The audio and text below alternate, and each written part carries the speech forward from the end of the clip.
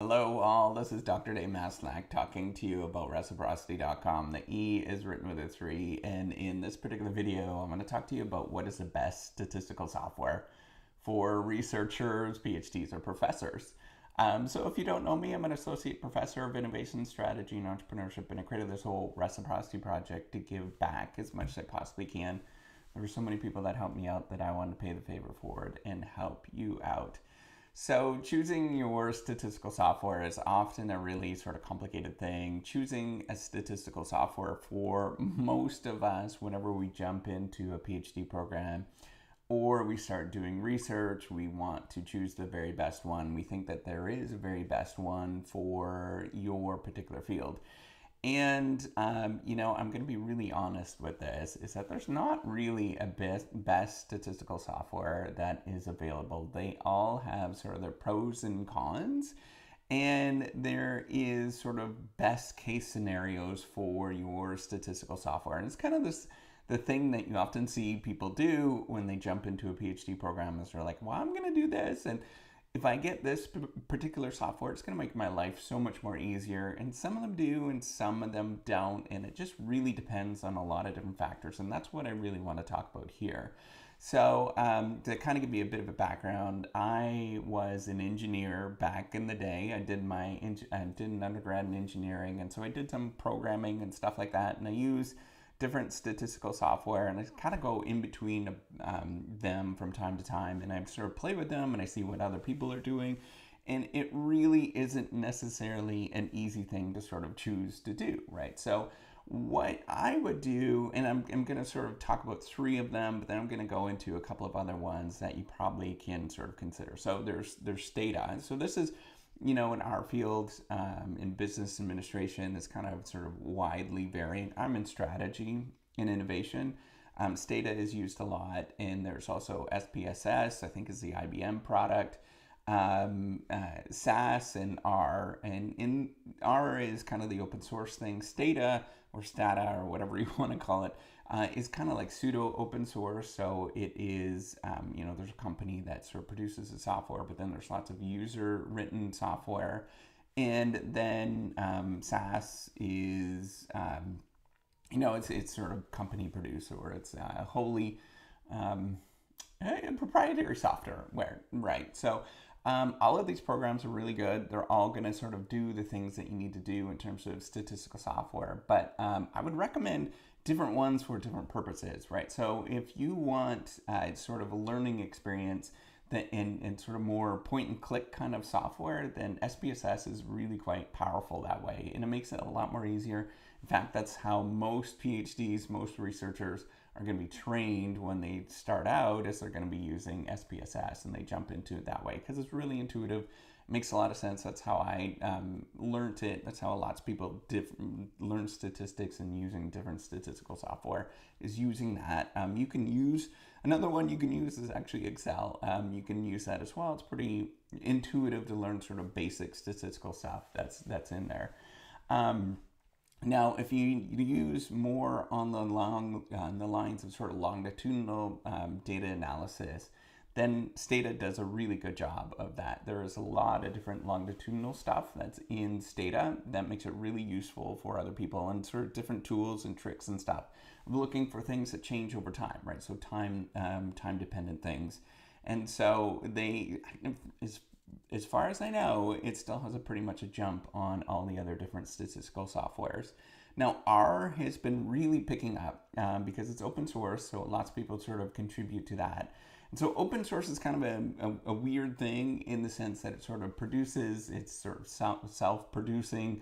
And sometimes open source software is good and sometimes it's not. And it turns out that R is doing really well. Lots of people are sort of using it.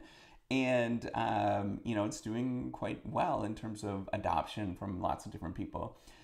But I want to point out, with all these different sort of statistical techniques, and R has some cool graphics that I've seen that you can't necessarily do. Stata's graphics capabilities still not there yet. I think it's still got a little ways to go in terms of making it a little better.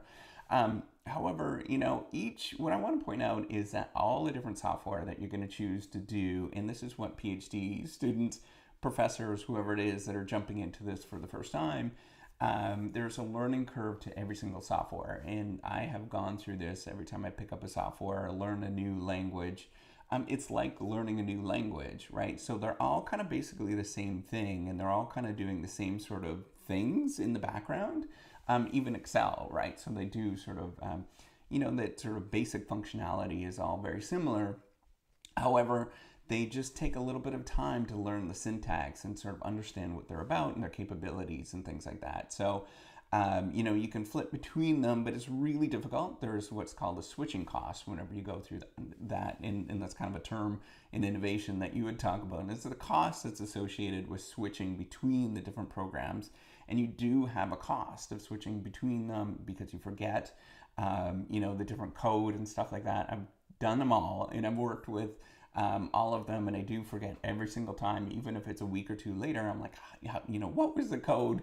How do you actually do this? And you forget it all, right? So you're better off sort of picking one that you want to become a mastery in and really develop the skill in that particular one. So whether it is Stata, so in strategy and innovation, in my field, finance as well, I believe, that those particular programs, Stata, or those particular fields are pretty well used. So lots of people are using them, so you probably would want to learn that because there's a critical mass. Now R is beginning to pick up, and so you might want to, if you're learning this for the first time, you can check out R. And if there's sort of functionality that you don't have, then you can check out different software programs and things like that. Now, there are other ones that are really good, and lots of people use them as sort of specialized functions in sort of specialized things that you can possibly do. So things like Matlab, for example, I use it. It's got like libraries that you can load in to do all of these statistical techniques and simulations. I use it for simulations from time to time. And the nice thing is, it is sort of the mathematical computing language of people that are in math and engineering and stuff like that. So you can look at that. Matlab is really functional. It does a really good job, and it's really fast. It's got sort of matrix language that's built into it, so you can look at some of that. Now, Python is being used a little bit more when you're going with big data, and people are sort of switching with that. Hadoop, that was a few years ago that people were talking about that, and I think it's still kind of a big thing, and so you can look at that as well in terms of the big data stuff. C and C++ still really useful, and you could do all of this kind of statistical techniques if you know how to program in those particular techniques, and you can load data in and load it out and all of that kind of sort of read it out and stuff. So you can build all of this stuff. It's not entirely tricky if you know all of it and you can actually do it. It sort of functions in the same sort of way. You could do it in Visual Basic as well in Excel to do a lot of this programming stuff, and some people actually do that. Years ago, I did do a lot of Visual Basic, and it works pretty well in terms of being able to load this stuff in. But the critical point in terms of choosing your statistical software, in terms of the best statistical software, is what you want to look for is ones that are really well adopted in the field, and as ones that other people are using in your lab or your collaborators or colleagues. And you want to just stick with those, right? So in strategy and innovation, lots of people use Stata, so you'd probably use that, right? And if you are in, maybe it's in, organizational psychology, for example, or in psychology as a field, they use a lot more SPSS. So you can use that, and the reason is it works really well for survey data in doing different techniques with survey data. And so it's really easy and intuitive to do those kind of things. So lots of people use that, so you want to use that. If you are pulling data from large data sets, sort of finance data sets, for example, and pulling it in and you're in finance, a lot of people actually use SAS. And I think they're migrating to Python because the data sets are getting really big at this moment. And lots of people are sort of doing the graphical stuff now in R, and they're starting to learn R because it is really nice for graphical stuff. But you really just want to use what other people are using because it's going to save yourself a lot of time and hassle, and you don't have to necessarily explain to not only your colleagues how to use these different things and what these functionality are, and what all these different things are. But like, other people you're presenting your research to, and that's really important, incredibly important. When you're presenting your research, you don't want to seem like, oh, they're doing something kooky in this particular obscure language that nobody else is doing, and they're like, do I trust those results? And so you have to default to what everybody else is doing. That is totally normal in every field. It's like that. It doesn't matter what particular discipline you're working with, or profession you're working with. You want to just go with the default, because it's just easier to have this sort of common language. And there's a huge literature on this.